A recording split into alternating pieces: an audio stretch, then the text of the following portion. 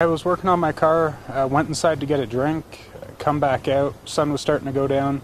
I see a mountain lion chasing a cat right in front of my car. When Damon Devitt spotted this mountain lion Sunday night, he followed his first instinct. I run back inside.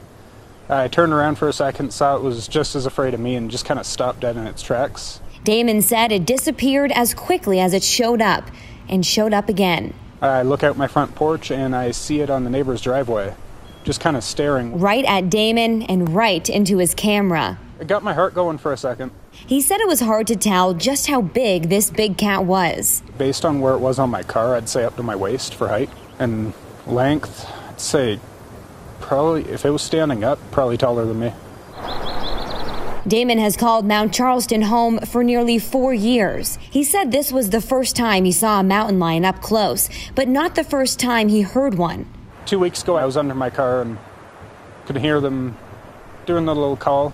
He lives near State Road 157. There's a lot of food being left on trails and stuff right now because the trash services are closed with the shutdown.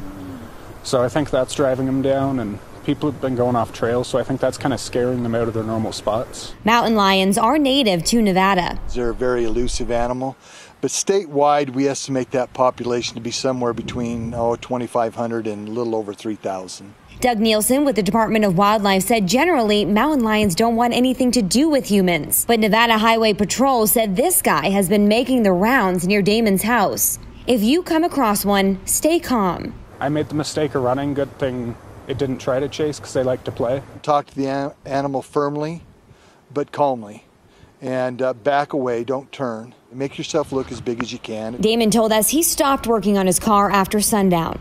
Now he hopes anyone else heading up to the mountain will stop leaving their trash behind. We're in their homes. I'm Kyla Gaylor, Fox 5 News, local Las Vegas.